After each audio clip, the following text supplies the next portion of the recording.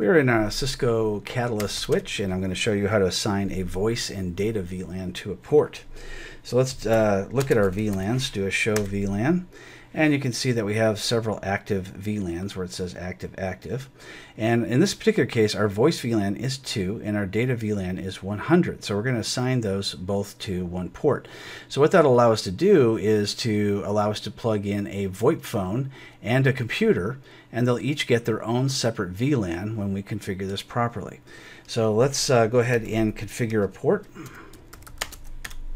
And we're going to, after we get into global configuration mode, we're going to go into port 47. So we type in interface, gigabit Ethernet 1/0/47. So that's the abbreviation to do that, save you a lot of time.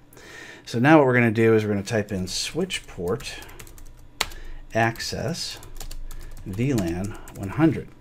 Now that's for our data. So that's for plugging in a computer. So let's type switch port voice VLAN 2. And that's for our phone. So that's it. Now we'll go ahead and exit, and we'll just show you that it worked by typing show run. And we got to type in interface here. There we go.